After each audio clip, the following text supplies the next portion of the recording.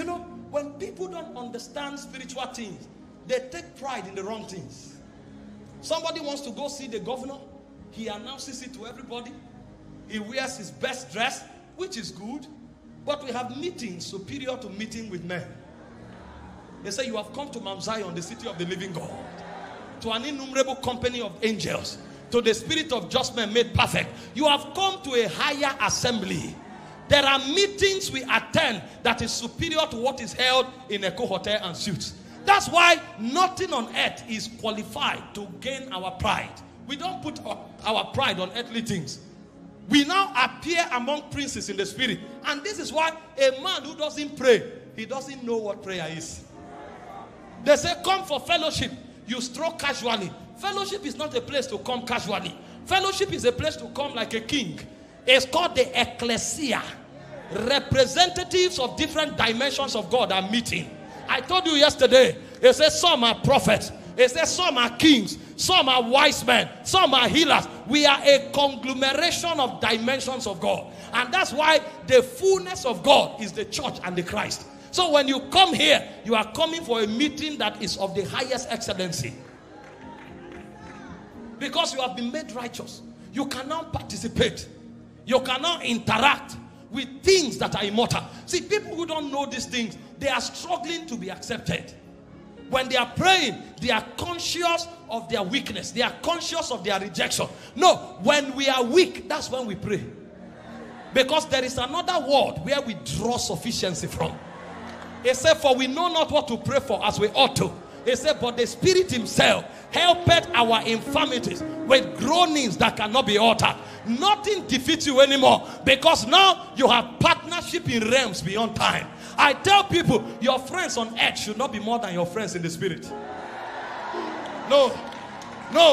The word of the spirit is superior to the natural world. By all means, connect to Zion. Connect to Zion. There are angels there. There are elders there. There are spirit of judgment made perfect there. All of these beings are waiting for fellowship and interaction. Did you not read about Jesus? When Jesus became tired, he went to pray. He said angels came to strengthen him. Because the disciples couldn't help in that time. Another time he said in Matthew 17 verse 2 and 3, as he prayed, the fashion of his countenance was altered. His raiment began to glister. And he says suddenly there appeared Moses and Elias. These are just men made perfect. And so when Jesus wants to interact, there is a higher realm of interaction. How can I be depressed? Because somebody lied against me? Somebody lied against me? If men fail me on earth, I look for men in heaven.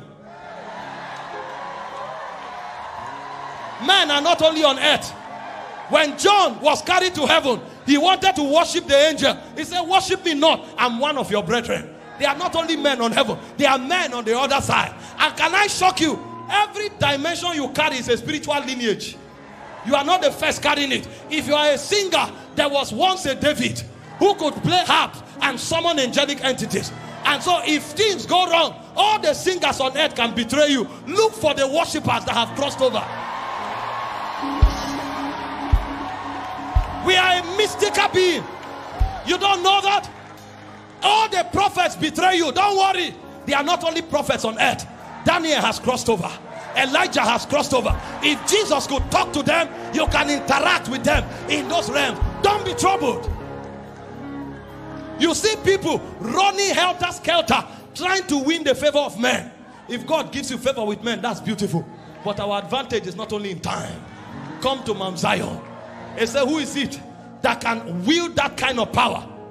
He said, he that is of a clean hands, of a pure heart, that has not lifted up his soul in vanity. And so if I want to be insured in my relationship, all I need to do is to stay humble, stay holy, stay pure. And I know everybody can betray me.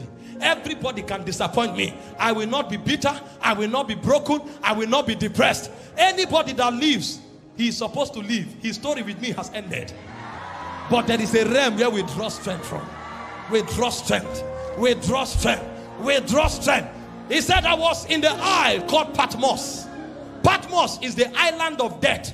The word Patmos means death. So when he said Isle of Patmos, it means the island of my death. They rejected him. Nobody stood for him. Nobody was even strong to defend him. They took him to that eye. Because church history told us they tried to kill him, they couldn't. That was John. They pulled him at the back of chariots, he won't die. They threw him to oil, he won't die. So they took him to an island and said, we separate you from civilization. Die of loneliness, die of depression. But he said, I was in the spirit on the Lord's day.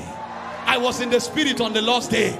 And I heard a sound as of a trumpet. And as I turned, I saw 7 golden lampstands. And he saw the one who was, who is, and who is to come. He began to interact with another civilization. And when he finished with Jesus, in Revelation 4 verse 1, he said, I heard a voice from heaven, and a door opened. And he said, come up hither. And as he turned, he saw 24 elders. In Revelation chapter 5, he said, I saw a strong angel proclaiming with a loud voice. In Revelation 19, he saw another person he wanted to worship. He said, no, I'm your brother. So in one encounter, he met Jesus, he met the 24 elders, he met the 4 beasts, and he met spirit of judgment made perfect. How can such a man be lonely? From the island of Patmos, he started writing letters. And they say, whoever read this letter is blessed. How can a man sentenced to death become a source of blessing? Because there are realms, there are dimensions. We are not of earth. We are on earth, but we are of heaven. I write to the church of Ephesus. I write to the church of Pergamos. I write to the angel of the church of Sardis. And a man who was sentenced for death began to bring the chronicles of the ancients. And he was communicating the oracles of God, not just to men, but to churches. Because our reality does not end in time. We are on earth, but we are of heaven. When Jesus was walking in Nazareth, he said, the Son of Man, which is in heaven. We don't begin here. We came from a realm ancient.